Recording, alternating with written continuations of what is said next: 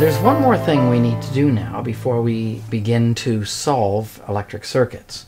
We need to define what is an electric circuit and what are the components of a circuit. That's what we'll do in this clip. And then we will begin to solve electric circuits. The electric circuit is a pathway for charges to flow. And there are three components. You need a power source or a voltage source, some kind of electric device, and a switch. Let's look at each in turn. For the voltage source, we use a battery. Now this is the symbol here that we use, and this represents actually the first one here, a cell. When you have a single cell, that's the symbol. When you put several of these together, you have what they call a battery. We'll use either in our practice problems. Now notice that the longer side will be positive and the smaller side is negative. So here's the positive and the negative. And the current only flows in one direction when we use a battery. And so it's called DC current or direct current. All of that must be memorized.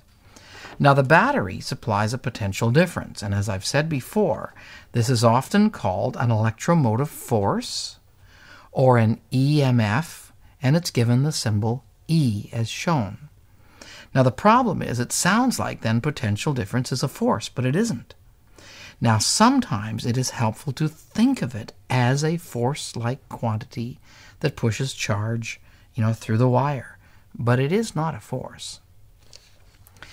Now, next we need an electrical device.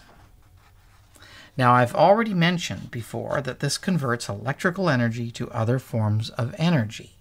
Now, what do we mean by this? Well, you might use a light, might be in the circuit as the electrical device. Maybe you'll have some kind of a heater. Maybe you'll have mechanical energy like a motor or a buzzer making sound.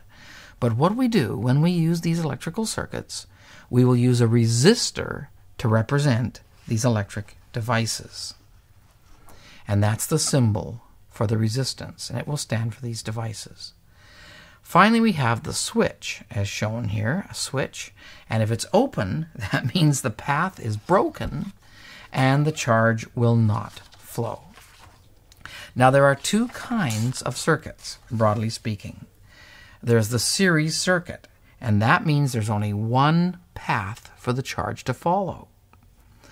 And the path starts from the positive terminal. We actually have from the positive terminal always to the negative terminal, and notice there's only one path for that charge to follow. Now, when we have this flow of, if you will, positive charge, it's called conventional current.